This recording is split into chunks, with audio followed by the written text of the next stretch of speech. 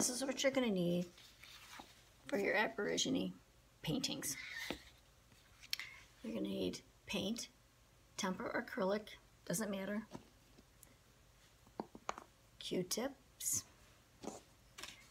a tray to put your dirty Q-tips in, an outline of a subject. Now, you can use stencils. If you don't have stencils, you can get an outline printed online and you can make your own stencils. And that way you will have them all the time. One way to do it is print out your image and cut them out and then laminate them. That is one way, and then you have these stencils all the time. Another way is you can trace them onto cardboard and then you have these stencils all the time. Or you can just take a print out and take it from there. If you're going to use a stencil, you're going to lay the stencil out. I'm going to go this way. Okay. You're going to take a pencil or a pen and you're going to trace your stencil.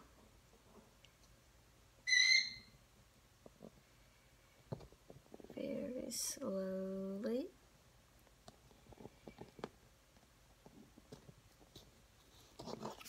And there we go. Now we have our image. Next thing you're going to do is you're going to take your paint. I'm going to use red, yellow, green, teal, and black today. You're going to take your Q-tip and you're going to dip it into your paint a little bit. And you're going to just start putting dots all the way around, getting paint so your paint is good.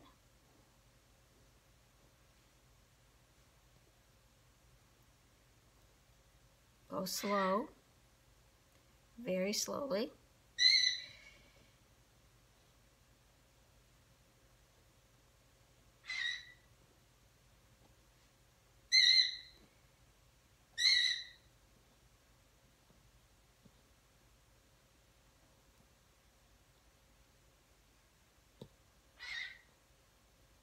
You can use a paintbrush.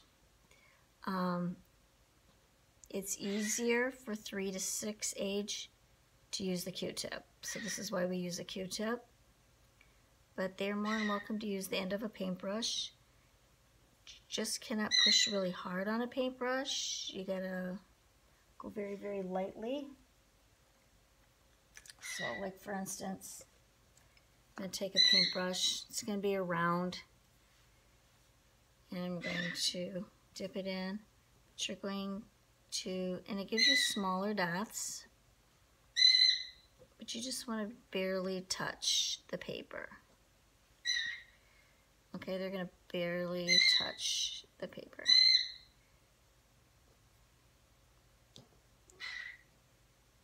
Okay.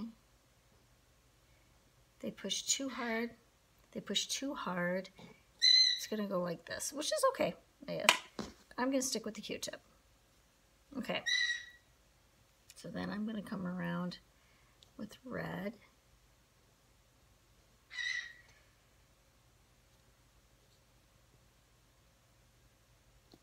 Now, you can paint your fish salad if you like. I'm going to come around here with the red.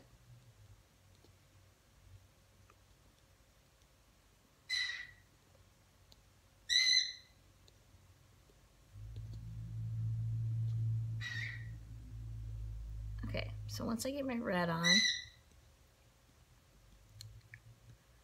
I think I'm going to take my paintbrush and maybe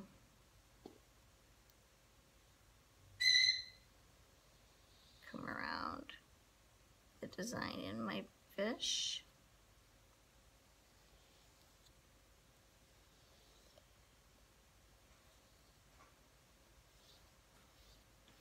I got a little bit of red in there. So now I have orange. And then what I might do is come around that with some dots.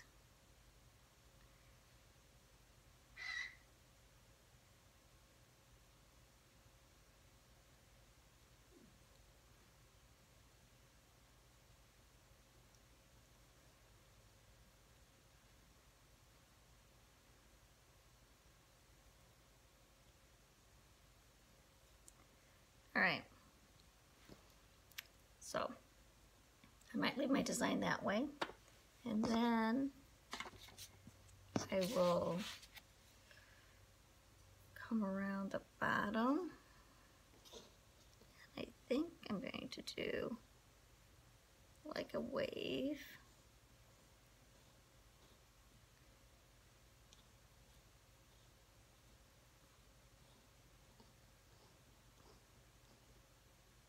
I think I'll put a little bit of green in there.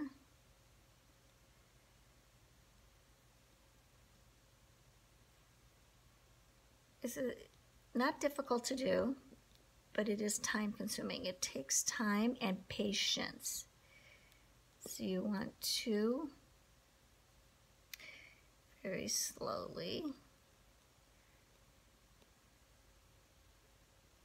come around.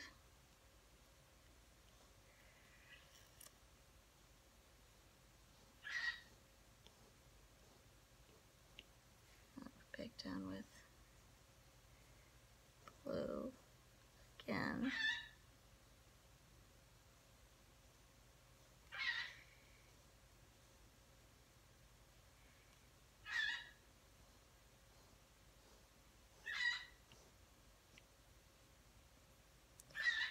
This green again.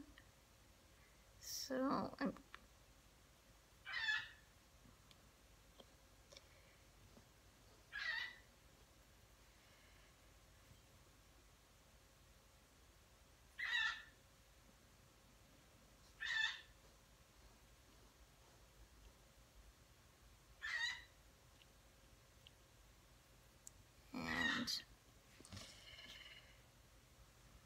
I come up here. I can cover my whole paper with this design because it kind of represents that the fish is in water. But I think I'm only gonna, oops, I keep dipping in the wrong color. All right, so I'm gonna come all the way around. I'm just gonna go every other line, one teal, one green, one teal, one green.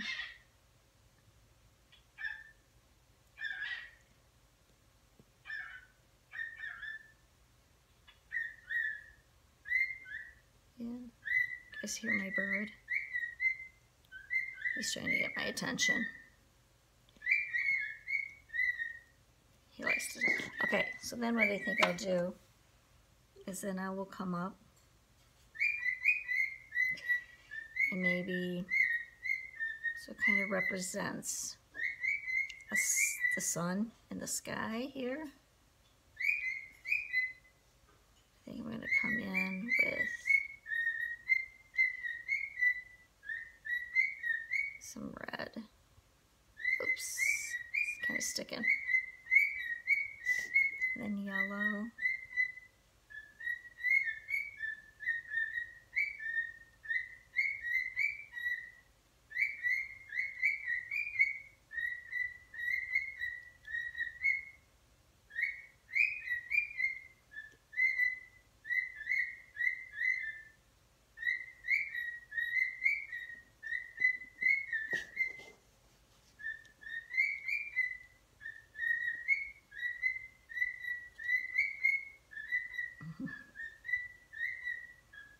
He's kind of talkative this morning. His name is Marley. And he's actually, I'm babysitting him for one of the teachers from school from last year. She's traveling, so I'm watching her bird for her. But he likes to talk.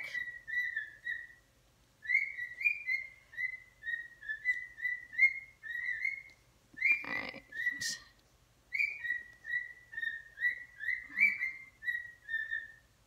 Alright, so I would keep going with this. I'm going to stop because I could be here for hours. I would cover this whole thing. I'd probably come back down with some red, maybe a little bit more blue and green at the bottom, but I would cover this whole thing with dots. So then your artwork will look something like this.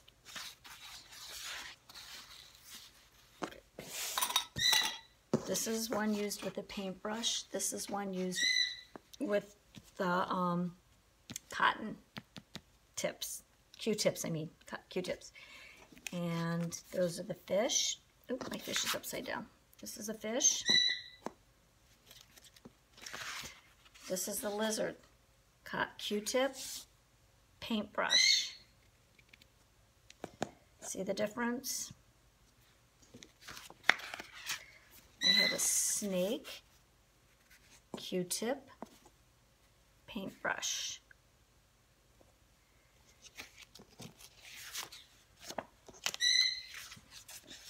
Q-tip, paintbrush. And then this one was done with a paintbrush. Have fun, and I will see you next week.